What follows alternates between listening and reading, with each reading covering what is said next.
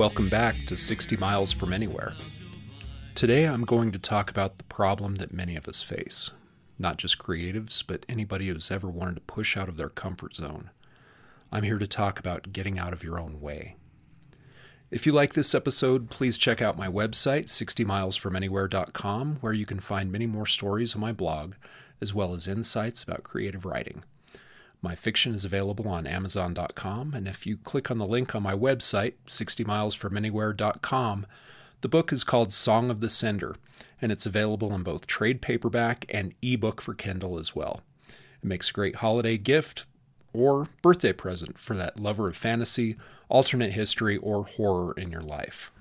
Your donations to support this podcast and my website are always appreciated with my Buy Me a Coffee link on my website.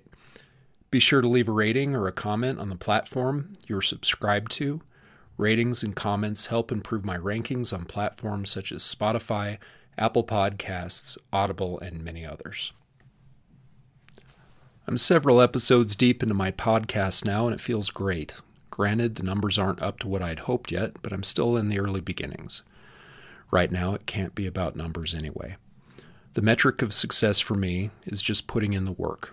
I'm doing something new and discovering I really like what I'm doing, regardless of being able to assign a measurement to it.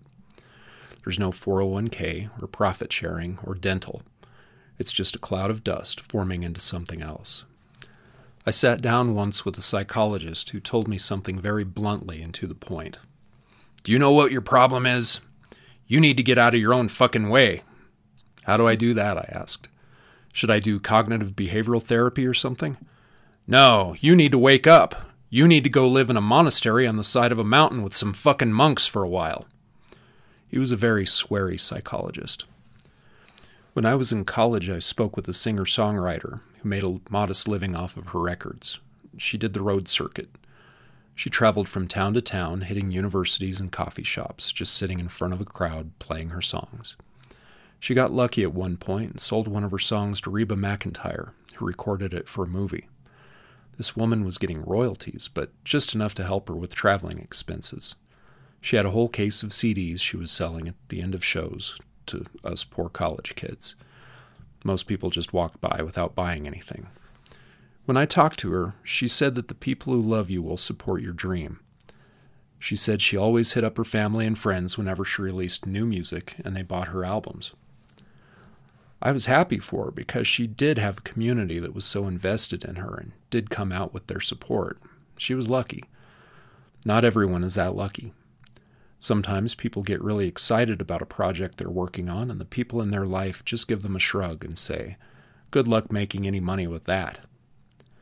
At that point, you have to go beyond your first tier of support, and you know your family best. Not everyone can expect overwhelming support. For many of us, you'd probably find that kind of support after you became a success, when you started getting emails or phone calls from aunties and cousins you haven't heard from in years. College roommates who probably had to look up your name just to make sure they were spelling it right. That might sound pretty cynical, but it does happen.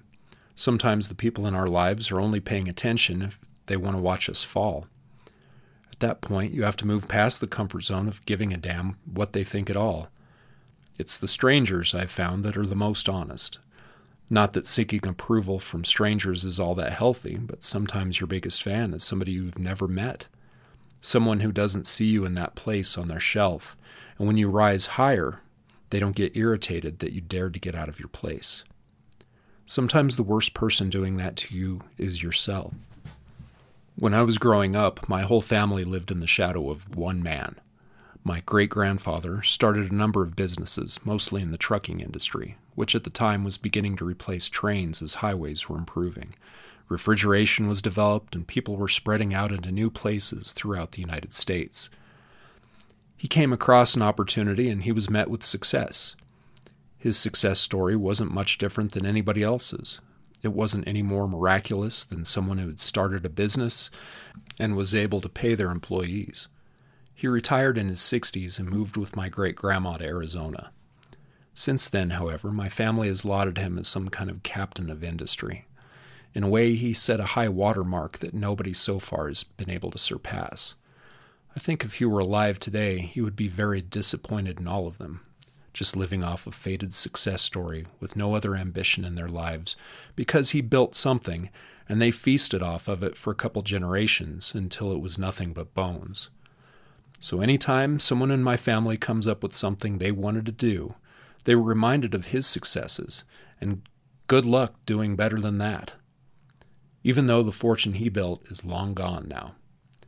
That's generational thinking of getting in your own way. Almost as though, who am I to pass that limit? Such audacity, such arrogance. Stay down at the bottom where it's safe, because when you fail, everyone is just going to remind you that you weren't him, and you never will be. Sometimes it's the people in your life that aren't supportive. Your spouse might not believe in you. Your own family might snicker about what you were doing at family dinners when you're out of the room. Your friends might check in on you to see if you failed yet. These aren't good people. The first step in getting out of your own way is to stop keeping people in your life that are happy to help you get in your own way. We can be tempered by criticism, but we shouldn't be ruled by it. In a weird way, I am living in a monastery on the side of a mountain now. I'm 60 miles from anywhere, after all. When I work, it's because I have willed myself to take that step and work. When I fail, it's because of my own decisions. I don't have anyone but myself to blame now. I have full accountability. It took a while to realize just how much that sucks, that it didn't matter as much of what my ex-wife or extended family or friends or my kids thought of me. What mattered was my ability to push past my own insecurities and walls that I built to keep myself safe. Not only from criticism, because if you never tried, you can't fail, right? But also from success and the resentment you might get from people in your life who didn't want you to help better yourself. People who would loathe you for finding a little bit of happiness when they themselves are miserable bastards. After all, taking a risk like this might mean you are alone. Either your attempt at success will alienate you, or actual success will cost you the people in your life. Honestly, the genuine people in your life aren't going anywhere. You will lose the fakes and the people who hate you for finding happiness. It takes a lot of time for you to realize this, but those people aren't good for you anyway. I'm just beginning to learn how to get out of my own way. Some days are harder than others. There are plenty of times when I just don't want to get out of bed in the morning, or I rely on that dopamine drip of scrolling through social media. That kept me going through the last 5 years of my day job, so much to the point that my actual duties and responsibilities were secondary. It created some really bad habits, much like an alcoholic who just works enough to not be fired, and well enough so they can be drunk throughout the day and it doesn't impact their performance reviews. I found I was working for the internet connection and being left alone most of the time. Now I scroll the apps for some kind of affirmation because doing the work can be scary. It's not going to be perfect. It's probably not going to get me any wealth or fame, and that lizard brain of mine says I'll probably starve before it starts paying the bills. But when I just let myself fall and get into a creative state, I feel right. I feel like my past and my life has purpose and meaning. I feel like it doesn't matter so much what other people think. I'm creating something. I'm serving as a conduit to a higher power. The words are coming from someplace, and it's just my job to express them. It's a calling of sorts. For a brief moment, when I'm creating a story or recording a podcast or traveling to a new place, I am getting out of my own way.